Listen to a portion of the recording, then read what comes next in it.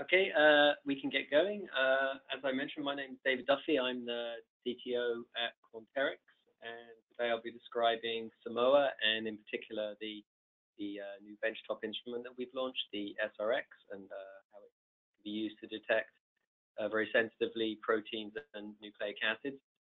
What I've done is I've put everybody on mute to minimize background noise. So if you have any questions during the webinar, then please type them into the GoToMeeting app, and I'll try to answer them as best I can at the end of the presentation.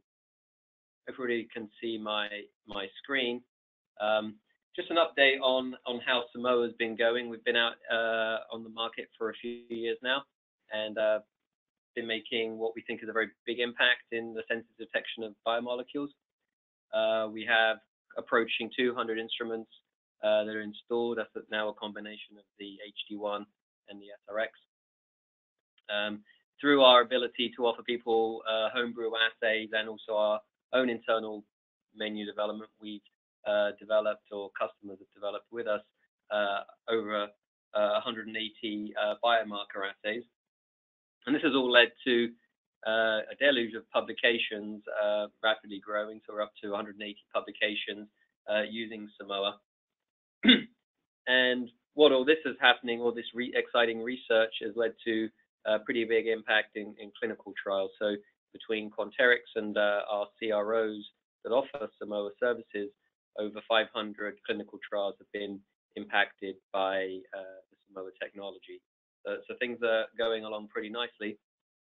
And the reason is because of sensitivity and Simoa's ability to see what was previously unseen. And for many years, we've been using an analogy of an iceberg for protein detection, where previously, where the old detection limit was in the picogram per mil range, and just a few hundred proteins could be detected above that limit of detection, leading to about 200 FDA-approved diagnostic tests. When we did our calculations, we figured that there would be many thousands of proteins that lie beneath the water level that could be detected with another technology. And with Simoa's improvement in sensitivity, roughly about 1,000-fold improvement in sensitivity, we've seen the benefits of that, and many more different proteins are being measured in different bodily fluids. And we think that there's just an enormous potential for increasing the number of proteins that can be measured and the diagnostic information available to people, much in the same way that PCR revolutionized the detection of nucleic acids via sensitivity. So based on this ability, we've been developing various products, their instruments, the assay kits that are run on those instruments, and services. So on the far left, we have the Simoa HD1, which was our flagship product. It's what we've been on the market with for a number of years, and it offers the Simoa technology and in completely integrated format, so it does samples to results. And this is the instrument that most of the publications have been based on. What I'm going to talk about today is the SRX, which is our benchtop instrument. So what we've done is we've taken the reader portion of the HD1 and turned that into an instrument, so it's a much smaller form factor, fits on a benchtop, and it gives us a lot more flexibility on the upfront assay preparation that we can do, which has really opened up a lot of possibilities for us and our customers, including nucleic acid testing. Very important thing to point out is that it runs exactly the same kits that are run on the HD1 with exactly the same data quality. So the numbers are the same, and you can port your assays between the two. In terms of assays, we offer currently more than 80 different assays, mostly in the area of neurology, oncology, infectious diseases, and inflammation. And very importantly, we offer a homebrew kit, which enables people to develop their own assays in both singleplex and multiplex format. In terms of services, the Accelerator Lab has been a really big success for us. It's often the way that people start with Simoa. As we can develop new assays there, we can test samples using our existing kits. We can do very large clinical trials for large numbers of samples. And even our people who have instruments make use of the accelerator lab to develop new assays and to ship custom kits. So today I'm going to be talking about the SRX mostly, but I'm going to try to cover some broader information as well. So I'm going to start just with a grounder in the Simoa technology for those of you that are not familiar. I'm going to give an update on some of the exciting new publications that have appeared based on Simoa. Then I'm going to get into the meat of it, which is describing how the SRX works, the technology behind it, and how a user operates it, and then show you the data that is being generated on the SRX. So how does Simoa work in the first place? Well, it's a pretty simple idea, but very elegant in that what we've done is we've digitized the ELISA. So for those of you that are familiar with ELISA, you usually start with a microtiter plate that you coat with an antibody. The sample's added and proteins from that sample are captured by the antibodies. And then you label them with a sandwich in a sandwich format using a secondary antibody and an enzyme. And you add a substrate to the enzyme turns over the substrate to produce a colored or a fluorescent product. Now, the problem with ELISA is that those product molecules diffuse into the entire volume of the well, which is about 100 microliters. And that dilutes those molecules and makes them difficult to detect. So on a plate reader, what you'll find is that you'll need millions of enzymes producing trillions of fluorophores to reach the detection limit. What we do with Simoa is instead of running the enzyme substrate reaction on all the molecules at once in one large volume, what we've done is we've isolated individual enzyme labeled proteins in really small wells. So what we have is 239,000 wells that are 4 microns wide and 3 microns deep, so they have a volume of 50 femtoliters, which is about 2 billion times smaller than an ELISA well. And then once we've got the molecules into those wells, the key step that we perform is that we seal up the wells with oil in the presence of the enzyme substrate. So if you have an enzyme trapped in one of these small wells turning over its substrate, it produces about 3,000 fluorophores in 30 seconds, and that's trapped in 50 femtoliters to be about micromolar concentration of fluorophore, which is really easy to see under a standard microscope, which is essentially what our detector is. So with Simoa, we've gone from needing millions of molecules to detect to needing a single molecule to detect, and that's the underlying basis of the sensitivity of the technology. So the way that we do immunoassays and also nucleic acid assays now with this is we use paramagnetic beads coated in the antibodies of the proteins that you want to detect. So we add these beads to the samples, and the beads are incredibly efficient at sucking all the proteins out of solution. And then we label them with the enzyme, the secondary antibody, put them in the well, seal them up, and read the single molecules. And we described this approach in Nature Biotech in 2010. And the core assay hasn't changed very much in those years. Still pretty much the same.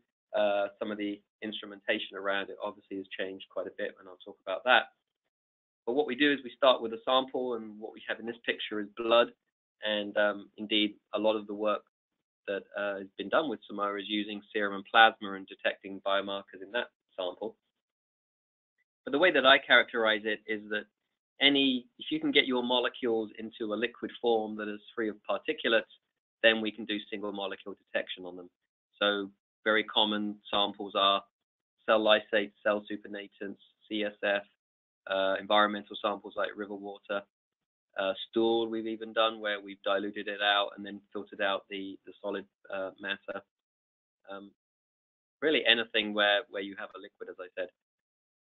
And what we do is we take that liquid form, so let's say serum, and we add it to a tube, and that can be a standalone cuvette, or now with SRX, it's a microtiter plate. And we'll take usually about 25 microliters of that sample, and we'll dilute it up to 100 microliters or so using a buffer. And what that buffer does is it improves recovery. It can lyse the exosomes or however your sample is your protein or nucleic acid is trapped, releasing them. And then we add the beads. So we add usually about 500,000 beads, each one coated in the antibody of the protein that you want to detect.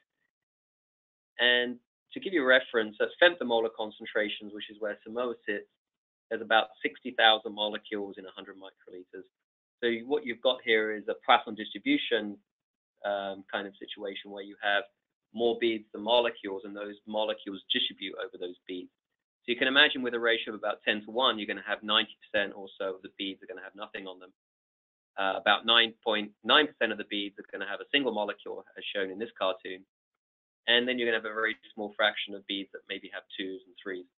And there's the Poisson distribution equation will take that ratio of molecules to beads and give you the fraction of each of those situations. Then once you've captured those proteins, we label them with a detection antibody that's got a biotin on it, and then label that with streptavidin beta-galactosidase, which is our enzyme conjugate. So now you've got a population of beads with the immunocomplexes on them, individual immunocomplexes, and should say that there's a lot of platforms out there that use these similar beads. Luminex do, Roche, Siemens, and Abbott all use very similar beads to Quanterix. But with our single molecule sensitivity, we're able to read one molecule on a bead, whereas those analog methods usually require hundreds or thousands of analyte molecules per bead to be detected. So once we have these beads, and this is either done on the instrument with HD1 or on our washer and manually using the SRX, we resuspend those beads in enzyme substrate, and then they get loaded onto the Simoa disk, and that's shown in the top right here. It's a disk made by Blu-ray replication, and around the edge we have 24 different arrays. Each one has the 239,000 wells within it. There's a little inlet port that the beads get injected into, and there's an outlet port where vacuum is used to suck the beads into the channel. The beads go into the channel and they literally just fall into the wells via gravity. And then we play our trick, or the instrument does, and it injects the oil into the same inlet port, and it pushes the beads off the surface that don't make it into the wells, and then forms a liquid tight seal around the wells containing the beads and the substrate. And then we start taking pictures with our microscope, essentially. And what we do is we take pictures to identify where the beads are, because some of the wells don't have beads. And we take pictures to identify the turnover of the substrate. So that's resoroofing. We take two pictures separated by 30 seconds or so. So we only see an increase that's caused by enzyme activity, and we can subtract out any background fluorescence. And this really helps with our signal to noise ratio. What we do at the end of all that is we determine the fraction of beads detected that have an enzyme associated with them. So in this cartoon, we have 6 beads. 2 of them have a single enzyme on them. So we have 2 divided by 6, or 0.33. We call that fraction of on, or F on. And this was all described in Nature Biotech. So you might ask, how do we know if there's a bead in the well? Well, what we do is we use fluorescence as well in that case. So we have 4 different fluorescence channels that are devoted to identifying the beads, and the way we use this to multiplex. So what we've done is we've taken those 4 different channels, and we've got 4 different dyes that we can attach to those beads, and we've created 10 different codes that we've launched commercially.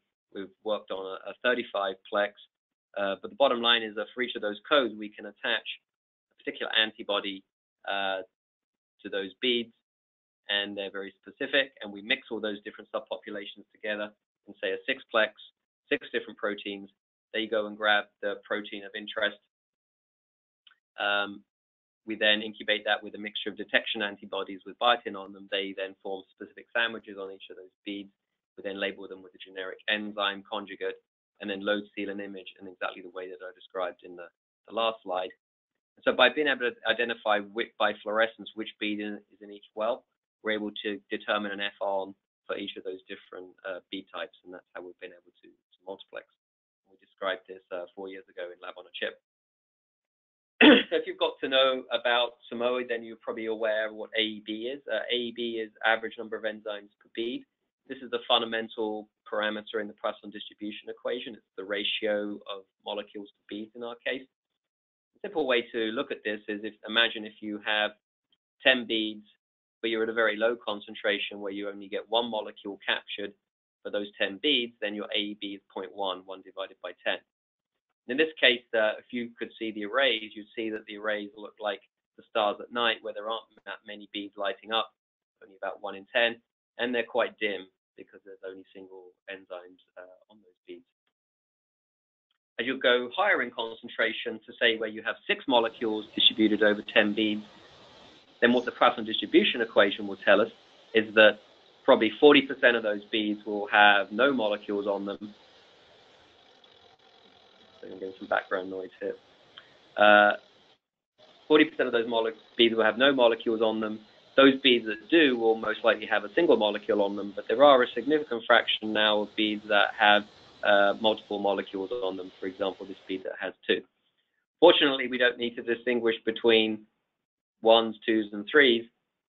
The Poisson distribution equation will convert F1 into AB for us, so we're still in the digital world.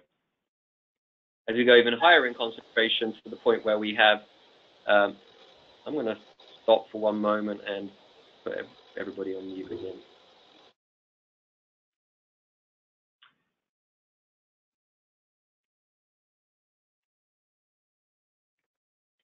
Thanks, everybody. So now, if we're at an even higher concentration, what we have is more molecules and beads, say where we have 3 times the number of molecules and beads, where AB is 3. We can't do digital counting anymore, so what we do is we average the intensity of all of the beads, divide that by what is produced by a single enzyme, and that also equals AB. So that's how we get very broad dynamic range, and that's shown here. What we did here, we've got biotinylated beads, and we titrated down streptavidin beta-galactosidase from picomolar concentrations down to zeptomolar concentrations, and our limit of detection was about 10 enzymes in 100 microliters, or 220 zeptomolar. And this range here is the digital range, which is given by this equation that comes out of the Poisson distribution equation. And then once F1 gets above 0.7, then the software switches and starts to use intensity ratios, and we get the extension into the analog range. And we're working on ways of extending the dynamic range in both directions. But right now we have about 4 to 5 logs of dynamic range in protein assays where there's actually a background in the assay at about between 0.001 and 0.01 AB that cuts into dynamic range, but we still get a pretty good range of concentrations that can be measured. So the first assay that we really ever did with Simoa was prostate-specific antigen. And the reason is because this is a marker for cancer, and it's in very high abundance in healthy individuals and also people with cancer. But a treatment for prostate cancer is to remove the prostate, where essentially the source of the biomarker is removed from the body. So what happens is that the concentrations in blood drop below the analytical sensitivity of the current hospital test, which is shown by the green line. So the red dots are healthy people and their PSA levels. You can see they're well above the sensitivity.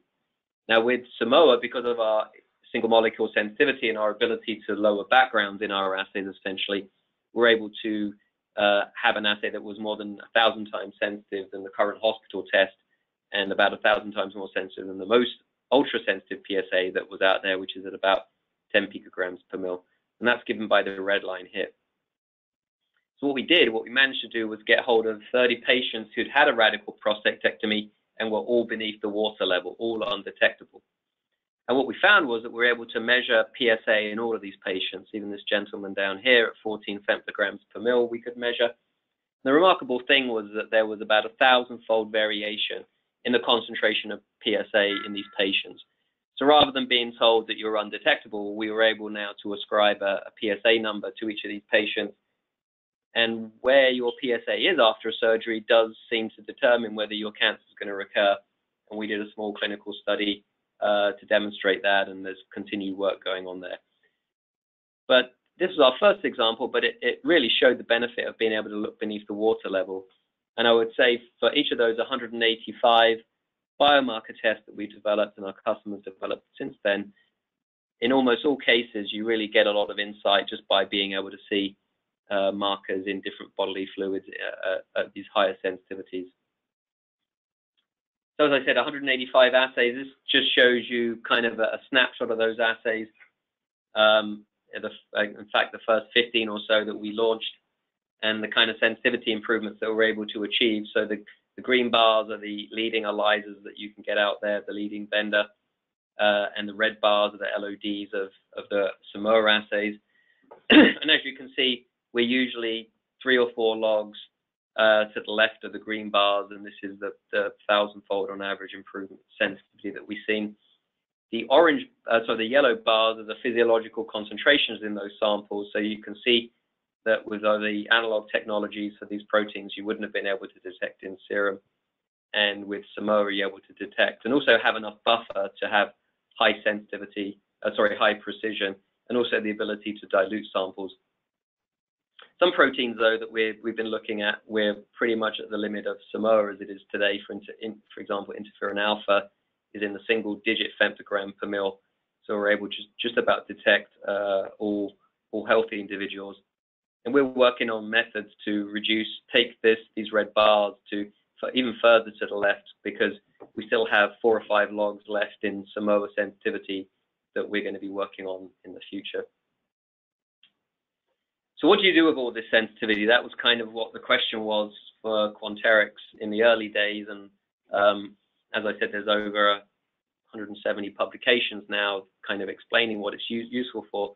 These are the areas that have really emerged. The first is infectious diseases. This is probably the easiest to understand, because the earlier you can detect a virus or bacterium in a human, then the earlier you can treat. Obviously, PCR and detection of nucleic acids is kind of the gold standard there. But those assays tend to be quite difficult to perform, quite expensive. And also, the presence of the gene doesn't actually tell you that the bacteria or virus is replicating, causing disease. And we've done a demonstration using C. difficile to show that the high rate of false positives in gene tests is largely because they're not replicating, but with the toxin test using Simoa, we're able to be much more specific about that infection. Probably the biggest area for Quanterix and Simoa has been in neurology, and the big play there is that we're able to actually measure neurological markers in blood. So there are no blood tests for neurological disorders today.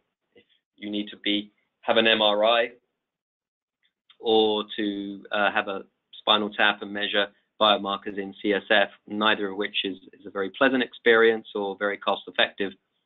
There was a real need to start measuring these molecules in a simple blood test. The reason why it wasn't working before was because the blood-brain barrier forms a pretty tight seal around the CNS, stopping these markers from leaking into the periphery. Some do diffuse across.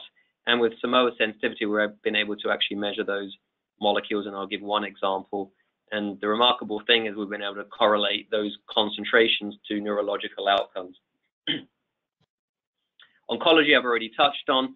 Obviously, the earlier you can detect markers for cancer, the more chance you have of treating those patients. And in the case of recurrence, where after treatment biomarker levels drop very low, but you don't really know if your cancer has been cured, Simoa can detect them right away and see if treatment has been successful. Big area for us has been cytokines and chemokines, and these molecules that impact not just chronically inflammatory diseases, but also immuno-oncology and many other areas. And the remarkable thing was that for most of these cytokines, we could not quantitate those with analog methods. So companies were developing a lot of drugs that targeted the cytokines, but they were not able to measure them in blood and show that their drug was hitting the target in clinical trials. But using Simoa, you can measure these molecules and see changes before and after treatment. Cardiovascular disease, there's a molecule troponin, which is a really very specific molecule for cardiac damage. But with current tests, you can only actually measure it using in people who are having a cardiac event. But with Simoa, we can measure troponin in all healthy people. So it may become the cholesterol of cardiac disease, where we can measure and monitor troponin over time as people convert from healthy into cardiac disease.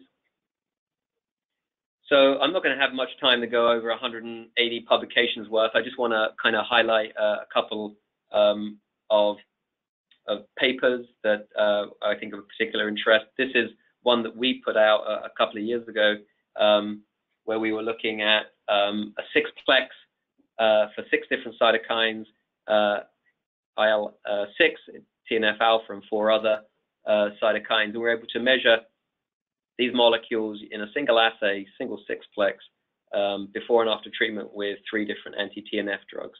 And we're able to show that TNF-alpha levels dropped after treatment. These are the white bars are before treatment, and the black bars are after treatment. And you can see that the levels that we're measuring are picograms per mil. So you really need femtogram per mil sensitivity with high precision to see these kind of single-digit picogram per mil changes. And we didn't just see that in with TNF-alpha. We also saw it with IL-6. We started to use this assay to look at the blood of diabetics, and we saw probably more inflammation in the blood of diabetics than we did in the blood of Crohn's disease patients. And what we're going to be launching in the next month or so is a 6-plex that is contains some of these proteins, but is really targeted at the immuno-oncology space, where you're also looking at interferon gamma and IL-17A, and I'll show some data on that. This was a paper that came out last year on this topic, in fact, that was done by Tufts University, and this was pretty intriguing, I thought. What they were looking at were many different cytokines that were generated using Simoa, using a combination of single-plex assay and also multiplex assays. And they were asking the question, what kind of variability do you get within a person, but then what kind of variability do you get within a population? And I guess the interesting thing was that the variation within a person was actually pretty tight. So that's the black bars. But the variation within a population was very much dependent on the cytokines. So something like IL-8 had a very large variation within the population, where something like TNF-alpha and IL-15 were much more tightly controlled within a population. So this really shows that with these new sensitive technologies, you really need to be getting baselines on individuals and monitoring these over time, because not everybody has the same concentration, and depending on their state at that particular time, their cytokines are going to be varying quite a bit. The next paper is a use of our P24 assay, which we found intriguing. We didn't really know what our P24 assay was going to be good for. We were looking at seroconversion and early detection of this. But what pharmaceutical companies are doing is using it to look for and treat latent HIV. So right now there isn't a cure for HIV because the virus kind of hides in the body, and researchers and clinicians basically don't know if the person has been completely cleared of the virus. So there are treatments being developed where companies administer a drug to kind of get the virus out of hiding, to make it start to replicate, and then hit it with a second drug to completely eliminate it. The challenge that they've had in doing this is that because the virus is at such low levels and the gene is at such low levels, it's been very hard to detect and to make these measurements. And they were unsuccessful using gene tests because the variation in the HIV genome is so great now, PCR tests just couldn't detect. So they started to use our P24 assay, which is every virus produces basically the same form of P24. And so they were using this to look at T cells before and after treatment with their kind of knock-up treatment. And they could show that they could increase the production of P24, so the virus, the viral genome starts replicating again, and then show that they could knock it back down with the secondary treatment. Again, this has enabled new drugs to be developed, something that couldn't be done with the existing either protein assays or with the genetic tests. The next paper is really one looking at the analytical performance of Simoa and how does it compare to other technologies that are out there. So this was done by the American Association of Pharmaceutical Scientists. So this was 4 or 5 leading pharma companies, all of whom owned an HD1, and they said, look, let's run the same assay over our different sites, let's run the same samples, and let's see what kind of variability that we get. It's a pretty nice paper, and they also did a comparison with a competing technology based on electrochemiluminescence, looking at the detection of an antibody drug. So what they found was that there was a really nice stability of IL-6 in terms of the calibration curve. We've been working hard at trying to make the AB values as consistent from lab to lab, because essentially what you're doing is measuring the number of molecules in the sample. So in theory, we should be able to get good repeatability. Same thing for samples. They're able to get good reproducibility. I think there was one sample where they didn't get good dilution linearity from site to site, and they're trying to understand what could be happening specifically with that sample. But it seemed that Simoa is very precise and reproducible across labs. And then with the comparison, when they were interested in measuring antibody drugs, and they were able using ECL or using Simoa, and they showed that they could get a 40-fold improvement using single molecule detection, and this enabled them to measure this molecule in their samples. So pretty interesting comparison, third party by these different pharma companies. The final story to share is NFL. It's a pretty exciting molecule, and it's been spearheaded by Jens Kuhler and also Blenau and Zederberg in Europe. And they really believed that this molecule, neurofilament light, would be a very specific marker of neurological disorders, but they didn't have assays that were sensitive enough to measure in blood. They were using ELISA and electrochemiluminescence again, doing a homebrew assay, and they were getting LODs in the high picogram per mil range. And then when they were looking in serum, they were getting a pretty high proportion of, you can see 50% and 60% of patients were undetectable. So this was a real hindrance for them. So they developed their own NFL assay using our homebrew kit, and they got sub-picogram per mil sensitivity, and that enabled them to measure all patients, so there were no undetectable. We've since launched an NFL kit based on the same antibodies. I think we've squeezed out quite a bit more sensitivity to get us into the femtogram per mil range, and this is now commercially available.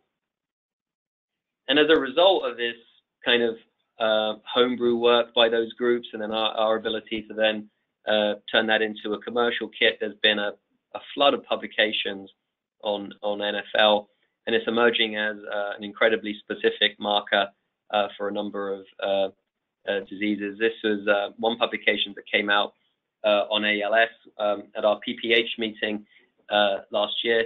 Nancy Freites, who started the Ice Bucket Challenge, kind of got up and implored researchers to develop tests for ALS and treatments for ALS. And I don't think at that time we really had anything, but then this paper came out soon after, where these researchers were looking at neurofilament light and also neurofilament heavy, and were able to show an improved, pretty good diagnostic capability for looking at using NFL to diagnose ALS very early on compared to other very similar diseases. And this is just one example, but it does show the benefits of Simoa, and I do want to emphasize that it all kind of came from our ability to offer homebrew. It was the Zederberg group and Kuhler that did this themselves. So we sell the beads, and we teach people how to attach antibodies to them. They mix them with the samples to capture the proteins. We teach them how to biotinylate their antibody and provide them with the enzyme conjugate, and they can develop all their own assays pretty simply. So now moving on to the main topic today, which is the SRX. This is a picture of the instrument. For those of you that are familiar with HD1, I thought it would be useful to kind of show what we've done with the SRX and how we've been able to maintain the same kind of performance in HD1 using the SRX. So the HD1 is a stand-alone instrument, a floor standing unit, and it contains all of that you need to run an immunoassay. So the reagent bay and the fixed tip pipetta, which does all the reagent handling, what we've done with the SRX is we've replaced that with a human and an 8-channel pipette. The incubation ring and mixing of the beads with the sample, we've replaced that with a shaker. So we have a Simoa shaker, and essentially it allows us to resuspend the beads in sample or reagent very reproducibly with temperature control. The wash part, where we've got to pellet the beads, remove supernatant, and wash the beads to make sure we get very low background, we've replaced the wash ring in the HD1 with the Simoa washer. So what this does is it takes a 96-well plate. We have a 96 magnet array underneath, and those beads get pelleted and they go into the washer. And there are needles that aspirate out the sample and then dispense 96 wash buffer solutions. And this does it very repeatably, very quickly. And then the kind of brain of the instrument, which is the what we call the LSI, the load, seal, and image, that's now what the SRX is. So the SRX takes those 96-well plates with the beads containing the immunocomplex, and it one at a time loads those beads into the disc, seals them up and images them, and does all the single molecule counting. So we've put quite a lot of effort into making sure this can all be done very robustly. One of the reasons the HD1 was a sample to results instrument was because we really wanted to make sure that user variability was minimized. And in the intervening years, we've come up with ways to make the manual workflow as robust as a fully automated instrument. And I'll describe that in a little bit. So the workflow is pretty simple. Someone starts with a 96-well plate into which they pipetted their samples. They then use a multi-channel pipette to dispense the beads. They then put on the shaker. So now you're capturing your proteins and the beads are being nicely resuspended in solution. The incubations are usually about at least 10 minutes, sometimes 15 minutes. Once the incubation is done, it's put on the magnet, the beads are pelleted and then put into the washer, aspirated, the beads are washed and come out dry, comes out to the user. They then add the dissection antibody with the same multi-channel pipette, goes through the same process, shaken and incubated, shorter incubation times for reagents, washed again, add your enzyme, shake, wash, and then put on the instrument. And we have 2-step and 1-step assays where this can be compressed. So the typical work flow is, the average is about 1 hour for this part, for the incubation. We do have some longer assays which take 2 hours.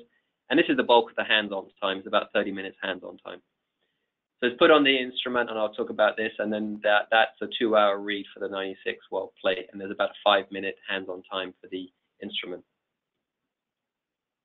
So in terms of using the instrument, we've tried to make this as easy as possible. So we've got a very simple software where the user essentially has to identify what resources to put on. So do you have enough discs? Do you have a plate? Do you have the substrate, the tips, and the sealing oil? And is the waste bin empty? And if you have a green check, then you're good. And if you have a red triangle, then you need to put tips on. So you press that button and the carousel on the instrument will open up and you put tips on. If you need reagent, you press on that button and it'll come around and you put the reagent on. You will then define on the screen what assays you're running, which multiplex it is, whether you've got samples and calibrators on that screen. And then as long as you've loaded all those resources and emptied your waste bin, then you press go and then off it goes to do the analysis.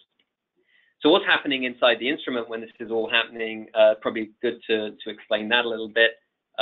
What the instrument does, it has a pipetta. It picks up a tip. It goes to the 96. Picks up some enzyme substrate from the bottle.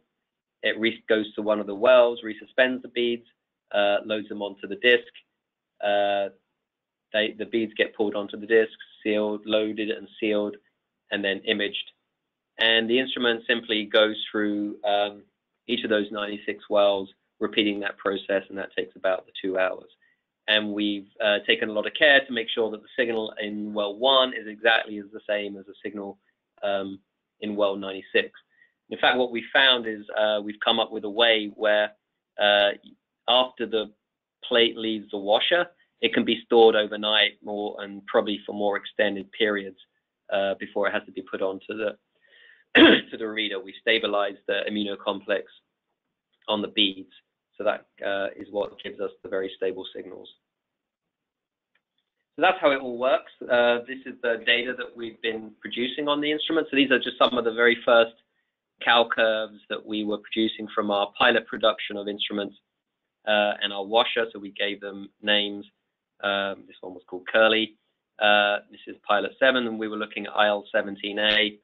And these are the kind of CVs that we can generate, sub 10% CVs as we expect from the HD1. This was with a 30-minute incubation and sample incubation and 2 10-minute incubations, and we're able to maintain the high LOD, sensitive LOD and LOQ of the HD1.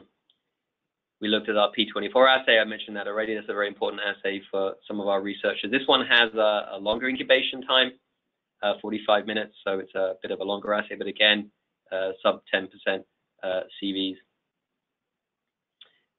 We put our 4-plex on the instrument. So this is our Neuro 4-plex. So this is just one set of experiments.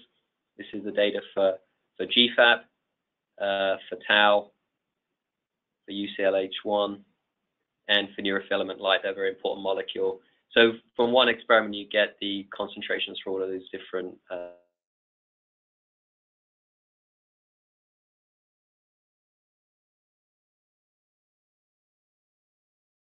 assays, and we're working through our full menu of 80, but the correspondence between the two platforms is very good. As I mentioned, we're just measuring the ratio of molecules to beads by simply tuning the temperature of the incubation and also concentration of the SPG. In some cases, we're able to get exactly the same cow curves, and that's what we've been launching. So it's very important to know that the concentration measures in the two platforms are exactly the same, and that's what this data shows. There's a really good correlation between the two. That isn't always true of competing technologies that you may have heard, where some of the newer instruments, they give different numbers from the previous instruments based on their technology, but with Simoa and the ratio method, we're able to do that. LODs and LOQs have been maintained. Sometimes they're higher, a little bit higher than HD1. Sometimes they're a little bit lower, just depending on the particular experiments that we're running, I think. But overall, you get the same kind of performance from the two platforms. Precision, obviously very important to us. So we've been looking at within run precision and between run precision for AEB, and we're able to maintain those sub 10% CVs using this manual process. So that's really, I think, a key point, is that other technologies have had a challenge for doing a manual process. But with Simoa, we put a lot of thought into how do you make this robust to different users. So we really wanted it to be just like an ELISA, almost at the point where you wouldn't even know that there were beads in this assay. So by the use of a multi-channel pipette, a shaker, and a washer, we've been able to get excellent user-to-user data. So our field application scientists come in, and in one day they're trained and getting great data. Our experience in the field with our first 20 or so instruments that have been installed, users have been getting very good precision as well. So the kind of chemical basis of that precision that I talked about earlier is translating into good, robust data. This is just showing some data on our multiplexes. I think people are always very interested in multiplexes. Our 4-plex, the data from our validation package. You can see the calibration curves that you get for the different proteins. And then when we're looking at readings we were looking at serum and plasma and CSS, because that's what people are using these assays for. We're able to get some nice data that corresponds to the HD1. These are the specifications of the 4-plex. I don't want to get into this in too much detail, but we're able to maintain the very tight CVs and the good dilutional linearity for SRX as we had for HD1. I mentioned our 6-plex. This is still kind of going through the launch process with the 6-plex, but it's looking very good across our SRX internally. Again, showing you the calibration curves, just so you can see what the proteins are: the TNF alpha, IL-6, IL-17A, interferon gamma, and IL-10 and IL-12. And for those of you in this space will know that these are important molecules in the immuno-oncology field, which is where we're targeting this for. And here we've just been looking at plasma and serum, although we have been doing some CSF testing as well, and able to get good readability using the 6-plex. So we're excited to get this into the hands of people soon. And now I'm going to finish just kind of one more thing. I've talked really almost exclusively about proteins so far, and that's really where Simoa has cut its teeth and what it's become known for. But we've long felt that we could use Simoa to help people detect nucleic acids. And we've had a few publications over the years. We had a paper in 2013 in analytical chemistry where we showed equivalent sensitivities of PCR for bacterial detection. But the pieces never really fell in place to make it compelling. But SRX is definitely a big piece of the jigsaw that we think is coming together now. With the HD1, because it was fully automated, for proteins, it was always a bit of a challenge to get nucleic acid assays to work because of the different temperatures needed, the different buffers, incubation times, and so on. It wasn't really a general platform. But with the SRX, by our ability to do sample prep offline, we've got a lot more flexibility on the assay and has enabled us to do nucleic acids. So there's a couple of options. So I don't want to confuse people, but there are actually two assays here.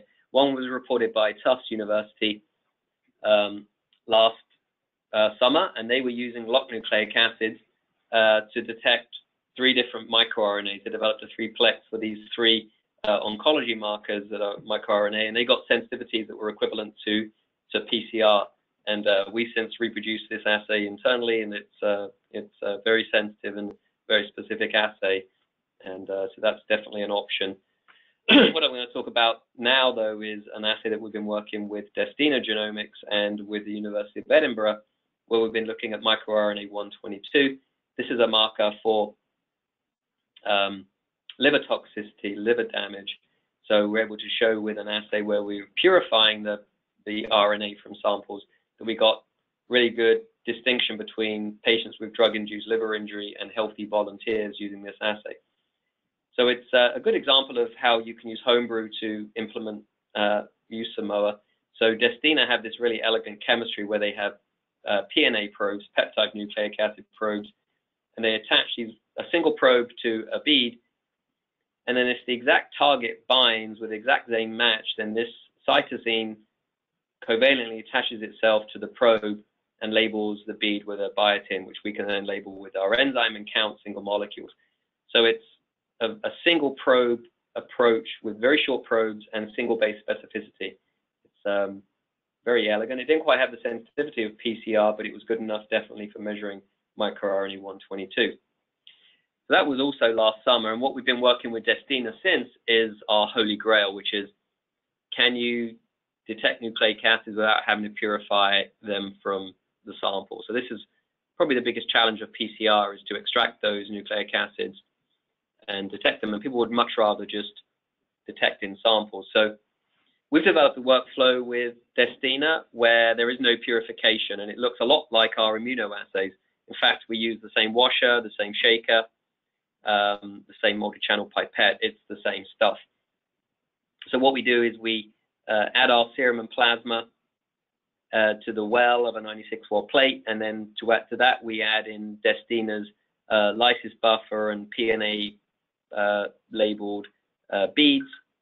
The beads basically hybridize at 25 degrees C for an hour to capture the microRNA that's in the sample. We then separate on the washer that I showed with a magnet and then wash them. And then we add the Destina smart base and reducing agent to couple the biotin to the beads. Again, separate the beads, wash them. Then we label them with SBG, separate and wash. So it's exactly the same as the protein assays. And then we put them on the SRX reader and read them and get AB values. So that whole process takes about 4 hours for this. It's a bit longer than the protein assays because of the longer hybridization time, but essentially the same workflow. And in fact, Destina just got delivery of their SRX yesterday, and they're running it today. And they're going to be doing clinical studies using their chemistry. This is the data we got with the assay with Destina in December at Quanterix. And this is with the direct detection. So unlike the PLOS-1 paper that we had out where we purified it, this is with direct detection. So we managed to get some samples from a pharmaceutical company that were very kind enough to let us show the data in this webinar. There were 2 cohorts of rats. One had no treatment with a drug, and the other set of rats had a treatment with a drug at different levels. We haven't yet unblinded these data. They're still doing their reports, but I think you can see which set of rats were the control group and which set of rats received the drug. And from what we've been told is that there's a direct correlation between the level of microRNA 122 in the rat plasma, as you'd expect from the dosing of these rats, and also the preclinical measurements on those rats. So this is all done with 2 microliters of rat plasma, and we also repeated it at 10 microliters, and we got a slightly better separation for this rat who was quite close to the limit of detection, but it seemed to work very well. The data on the right is looking at humans and human serum. So James Deere from University of Edinburgh, our collaborator there, he was very kind enough to send us the serum of someone who had drug-induced liver injury pretty severely. And we kind of did a comparison of our PLOS-1 assay, which was the purified RNA, and direct detection. And the great thing was, what we expected was we got a much bigger signal with direct detection, about a 5-fold improvement in sensitivity using direct detection. So we found that purifying out the RNA, we get losses, the molecule breaks down, it makes it harder to detect. And endogenous samples, we have much greater success and reproducibility from the direct detection method. This was done using 10 microliters of sample, and what Destina and James are now going to be doing is testing about 1,200 different patients that they've collected over the years, where they've been able to show that microRNA 122 is a very specific marker of drug-induced liver injury, and now move this from a PCR assay, which they found to be quite variable, into a very simple microtiter plate assay that can be done with good reproducibility. So that's what I wanted to cover. I just want to kind of sum up. And so now we have 2 instruments, whereas before we had 1. One is the HD1 standalone, and then with the SRX, we call it the system, which is a combination of the reader, the washer, and the shaker. Both offer the ultra-sensitive detection. One's a benchtop, one's a floor standing. One uses semi-automated technology, but with good reproducibility, and one is completely automated. And both have access to the 80 or so kits that we have, and also both can be used to do homebrew. So depending on what your research is based on, whether you need the flexibility of the SRX, or you really just want to analyze a lot of samples, you know, depending on what you want to do, then we now have 2 options for you. So with that, I'll just thank you for your attention, and if you do have any questions, then please reach out to me. My email address is there, or to your contact at Quanterix, or visit our website. I'll be happy to answer any questions. I'm recording this webinar, so you can listen to it afterwards as well. And I'll see if there are any questions that have arisen. And now will be a good time to start typing if you have any questions. So I don't have any questions. I hope that's because I answered everything completely in the webinar. But if you do have any questions subsequently, as I said, just reach out to us and we'll try to answer them as best we can, and hope we can get you involved with the SRX or HD1 or the accelerator. So thanks everybody, and I wish everybody a good day, and hope to talk to you soon. Cheers. Bye.